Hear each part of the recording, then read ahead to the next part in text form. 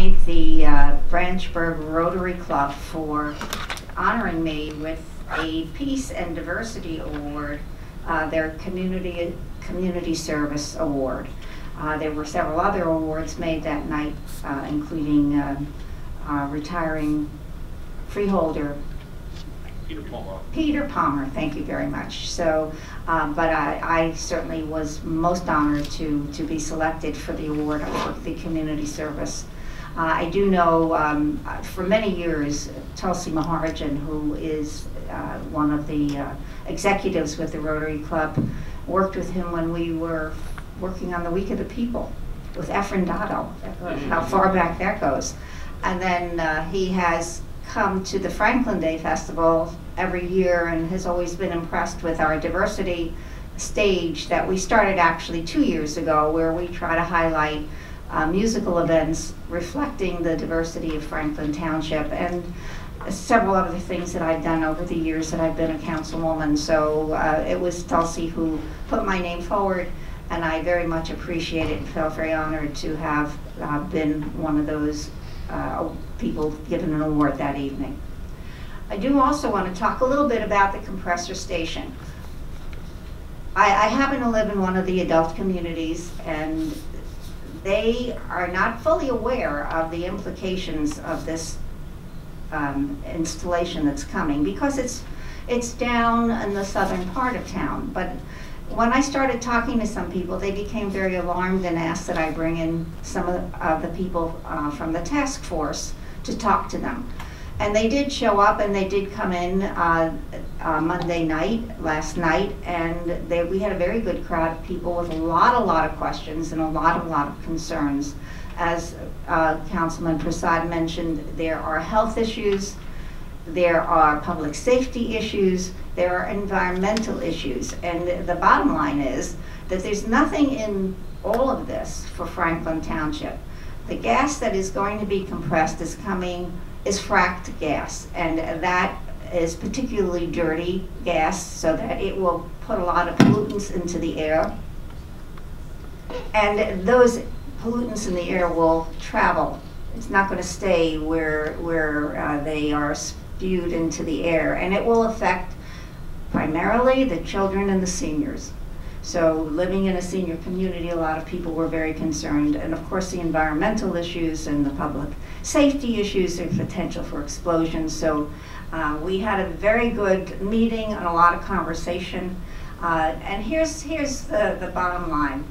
There are not enough people working on this project. The few who are doing it are working very hard and putting in many hours. There are only 7 people on the Franklin Task Force.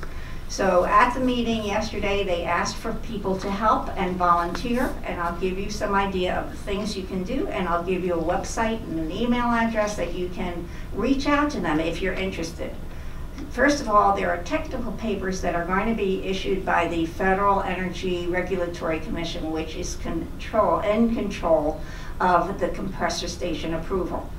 They're long, they're hard to read, and they're technical. They need someone with a technical background who can read them and summarize what they're reading, so it will help the task force in being able to get the issues out to the public.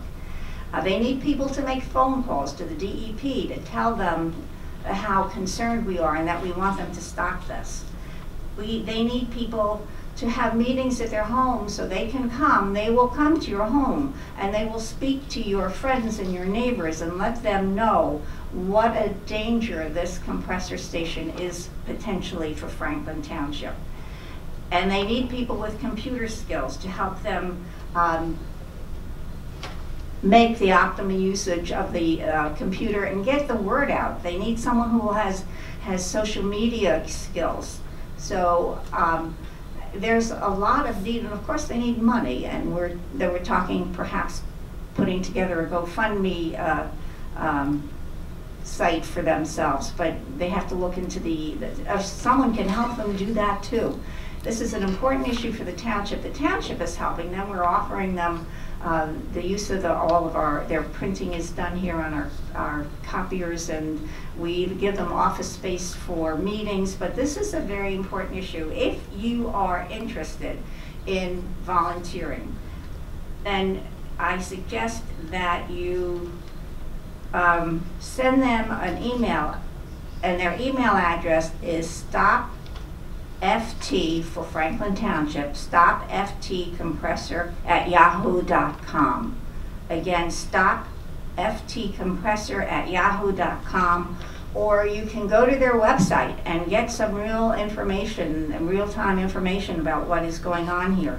And that is www.scrap, SCRAP-NESE, which stands for the Northeast Supply Enhancement Project, NESE.org. Please reach out, please help. It's a critical issue for Franklin, and we're just not putting enough time into it because the few people who are doing it are just overtaxed their work, and they're doing the best they can. They're doing an amazing job. So if you want them to come to your home, if you want to help them, please reach out to them, or reach out to me and I'll put you in touch with someone. And the last thing that I did want to talk about is I attended a meeting also on Monday earlier in the afternoon with Alice Sipowicz from our Recreation Department, and met with someone who has suggested Healthier Somerset as an organization to help with the Municipal Alliance in finding programs, grants, or whatever is out there that is available for the programs that they provide for the township for youth addiction issues, alcohol, as well as the opiates. So it is something, again, another serious issue we all know about and are working. The state is certainly paying attention to it, and let's hope that the federal government will join in. But we're doing our part here in Franklin Township to find programs, present programs for both the adults and the youth in Franklin Township, and that's the Municipal Alliance. That's my report. Thank you, Mr. Mayor. Thank you, Councilwoman. Deputy Mayor Carl Wright. Thank you, Mr. Mayor.